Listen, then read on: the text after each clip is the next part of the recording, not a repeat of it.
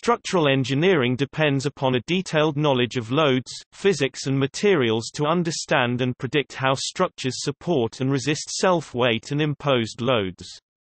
To apply the knowledge successfully, structural engineers will need a detailed knowledge of mathematics and of relevant empirical and theoretical design codes. They will also need to know about the corrosion resistance of the materials and structures, especially when those structures are exposed to the external environment. The criteria which govern the design of a structure are either serviceability, criteria which define whether the structure is able to adequately fulfill its function, or strength, criteria which define whether a structure is able to safely support and resist its design loads. A structural engineer designs a structure to have sufficient strength and stiffness to meet these criteria. Loads imposed on structures are supported by means of forces transmitted through structural elements. These forces can manifest themselves as tension, axial force, compression, axial force, shear, and bending, or flexure. A bending moment is a force multiplied by a distance, or lever arm, hence producing a turning effect or torque.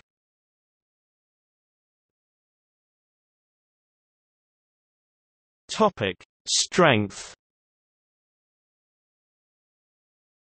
Strength depends upon material properties.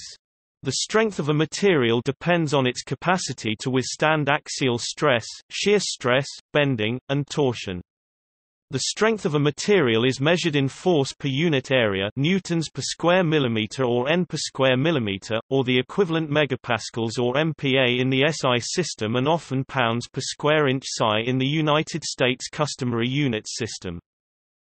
A structure fails the strength criterion when the stress, force divided by area of material, induced by the loading is greater than the capacity of the structural material to resist the load without breaking, or when the strain, percentage extension, is so great that the element no longer fulfills its function, yield.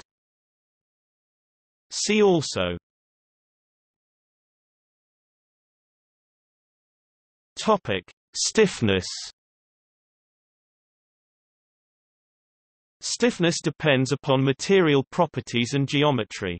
The stiffness of a structural element of a given material is the product of the material's Young's modulus and the element's second moment of area.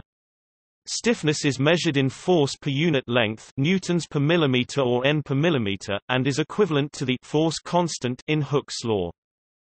The deflection of a structure under loading is dependent on its stiffness. The dynamic response of a structure to dynamic loads, the natural frequency of a structure, is also dependent on its stiffness. In a structure made up of multiple structural elements where the surface distributing the forces to the elements is rigid, the elements will carry loads in proportion to their relative stiffness. The stiffer an element, the more load it will attract. This means that load-stiffness ratio, which is deflection, remains same in two connected, jointed elements. In a structure where the surface distributing the forces to the elements is flexible, like a wood-framed structure, the elements will carry loads in proportion to their relative tributary areas. A structure is considered to fail the chosen serviceability criteria if it is insufficiently stiff to have acceptably small deflection or dynamic response under loading. The inverse of stiffness is flexibility.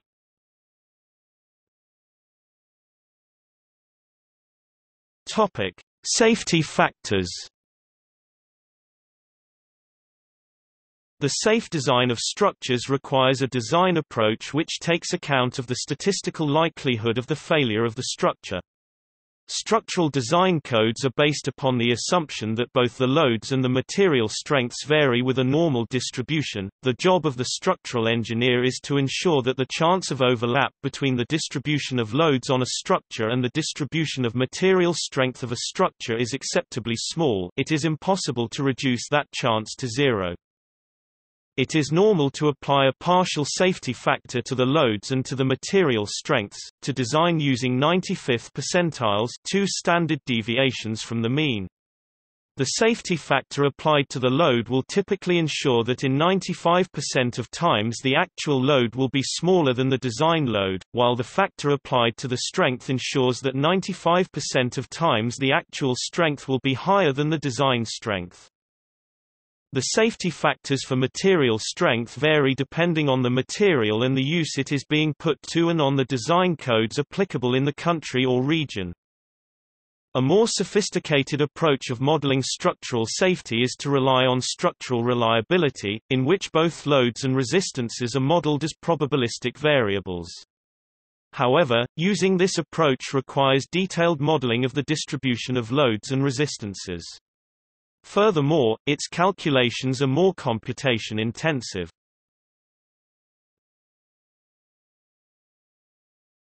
Topic: Load cases. A load case is a combination of different types of loads with safety factors applied to them. A structure is checked for strength and serviceability against all the load cases it is likely to experience during its lifetime.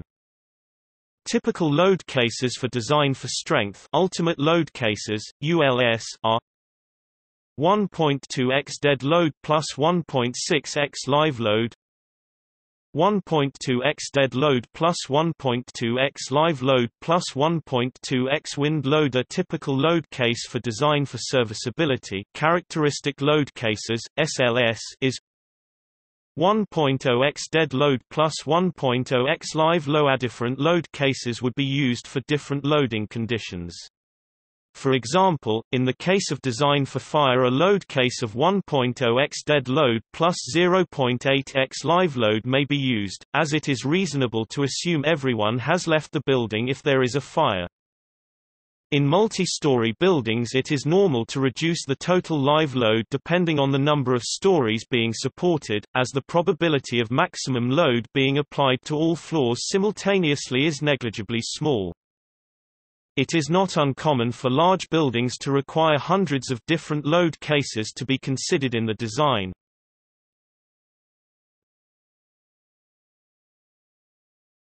Topic: Newton's laws of motion. The most important natural laws for structural engineering are Newton's laws of motion. Newton's first law states that every body perseveres in its state of being at rest or of moving uniformly straight forward, except in so far as it is compelled to change its state by force impressed. Newton's second law states that the rate of change of momentum of a body is proportional to the resultant force acting on the body and is in the same direction. Mathematically, F equals ma, force equals mass x acceleration. Newton's third law states that all forces occur in pairs, and these two forces are equal in magnitude and opposite in direction. With these laws, it is possible to understand the forces on a structure and how that structure will resist them. The third law requires that for a structure to be stable, all the internal and external forces must be in equilibrium. This means that the sum of all internal and external forces on a free body diagram must be 0. F equals 0. Display style sum VEC F equals 0. The vectorial sum of the forces acting on the body equals 0. This translates to sigma h equals 0. The sum of the horizontal components of the forces equals 0. Sigma v equals 0. The sum of the vertical components of forces equals 0. M equals 0. Display style sum VEC M equals 0. The sum of the moments about an arbitrary point of all forces equals 0.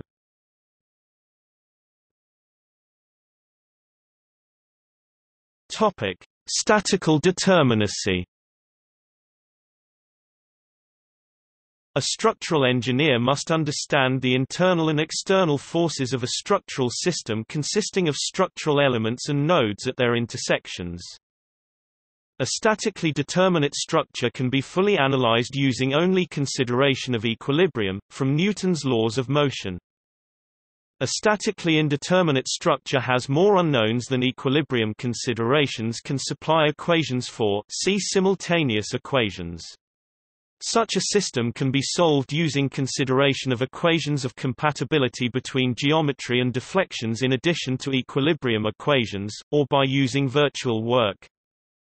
If a system is made up of B display style b bars j display style j pin joints and r display style r support reactions, then it cannot be statically determinate if the following relationship does not hold: r plus b equals 2 j display style r plus b equals 2 j.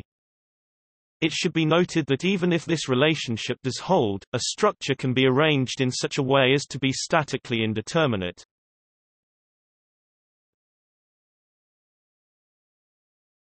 Topic: Elasticity. Much engineering design is based on the assumption that materials behave elastically. For most materials this assumption is incorrect, but empirical evidence has shown that design using this assumption can be safe. Materials that are elastic obey Hooke's law, and plasticity does not occur.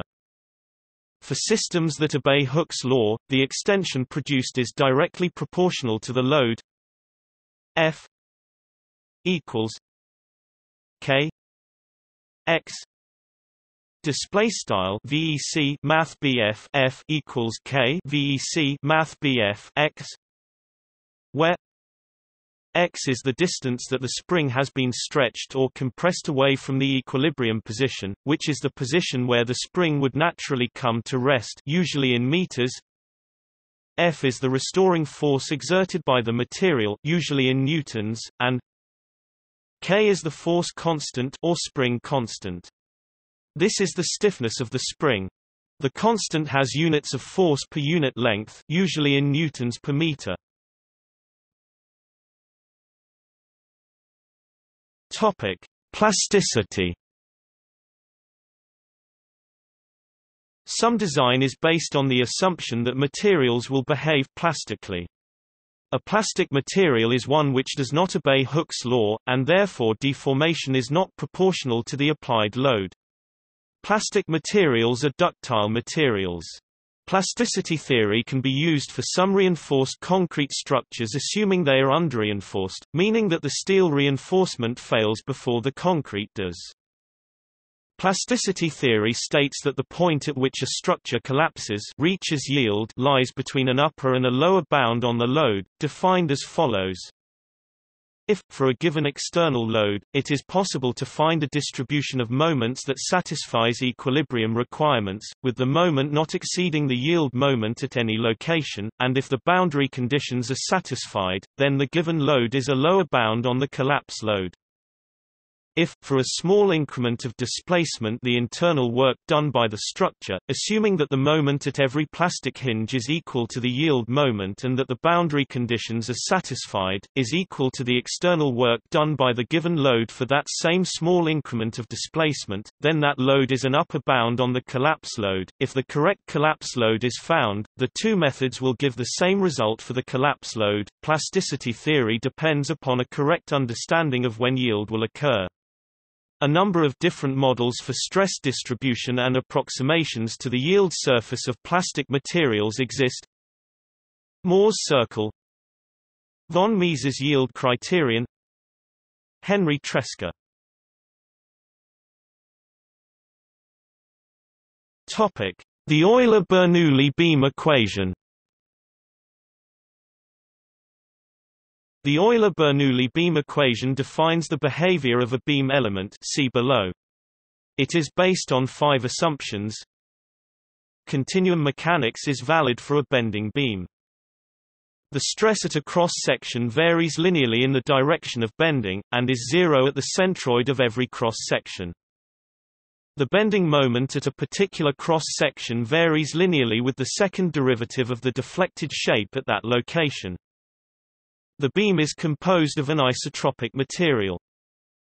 The applied load is orthogonal to the beam's neutral axis and acts in a unique plane. A simplified version of Euler-Bernoulli beam equation is d 2 d x 2 e I d 2 W d x 2 equals q x. Display style frac d caret 2 dx caret 2 left ei frac d caret 2 w dx caret 2 right equals q x. Here w display style w is the deflection and q x display style q x is a load per unit length. E display style E is the elastic modulus and I display style I is the second moment of area, the product of these giving the flexural rigidity of the beam. This equation is very common in engineering practice. It describes the deflection of a uniform, static beam. Successive derivatives of W display style W have important meanings. W display style text style W is the deflection. D W D x display style text style frac d w dx is the slope of the beam. Minus E I d 2 w d x 2 display style text style ei frac d caret 2 w dx caret 2 is the bending moment in the beam. Minus d d x e I d 2 w d x 2 display style text style frac d dx left ei frac d caret 2 w dx caret 2 right is the shear force in the beam. A bending moment manifests itself as a tension force and a compression force, acting as a couple in a beam. The stresses caused by these forces can be represented by sigma equals m y I equals minus E y d 2 w d x 2 display style sigma equals frac my I equals ey frac d caret 2 w dx caret 2, where sigma display style sigma is the stress, m display style m is the bending moment, y display style y is the distance from the neutral axis of the beam to the point under consideration, and I display style I is the second moment of area. Often the equation is simplified to the moment divided by the section modulus S display style S, which is I y display style I y. This equation allows a structural engineer to assess the stress in a structural element when subjected to a bending moment.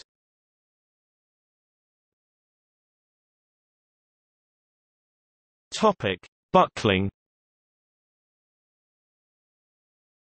When subjected to compressive forces, it is possible for structural elements to deform significantly due to the destabilizing effect of that load.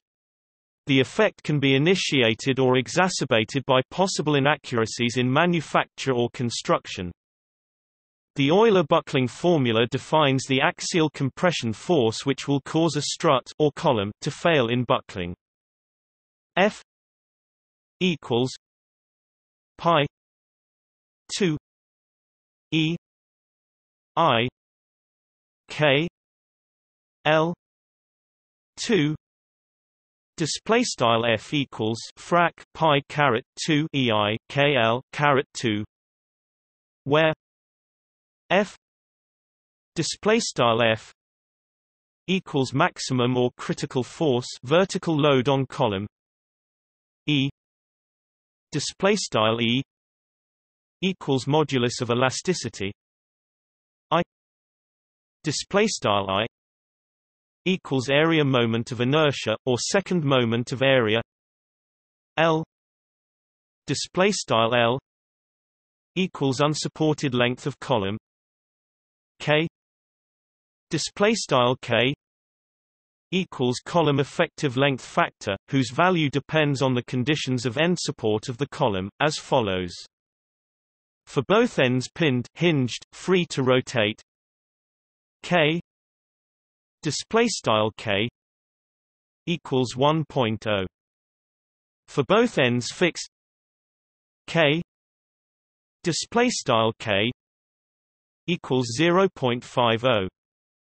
For one end fixed and the other end pinned, K approximately equals display style K approximately 0.70.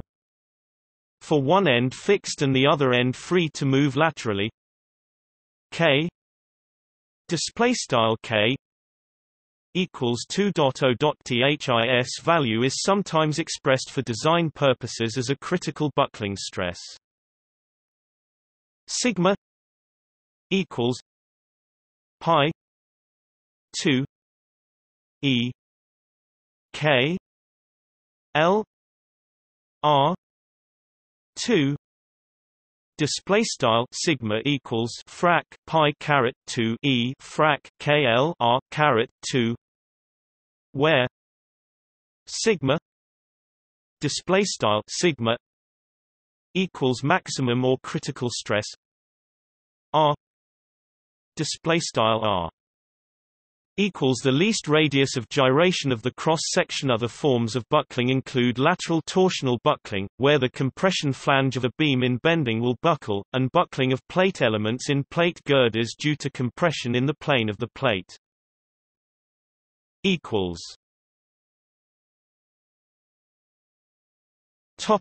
See also